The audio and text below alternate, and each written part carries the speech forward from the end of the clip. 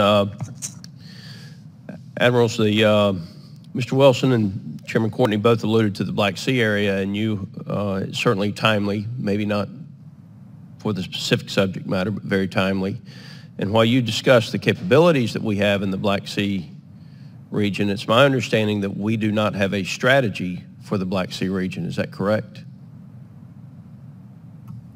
Maybe you could amplify more. I don't understand. My understanding is that NATO nor the U.S. has developed a strategy for the Black Sea region.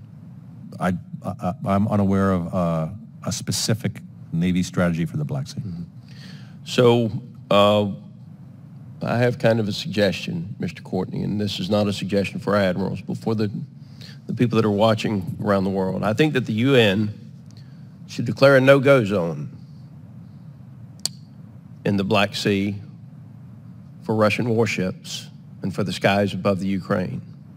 And I think that the UN should ask the world to enforce those no-go zones.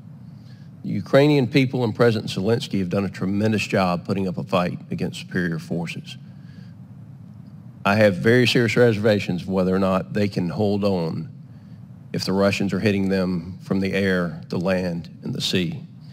The world has an obligation, and perhaps it is the UN that should propose the no-go zones and have that vote, and that the world needs to be prepared to enforce those.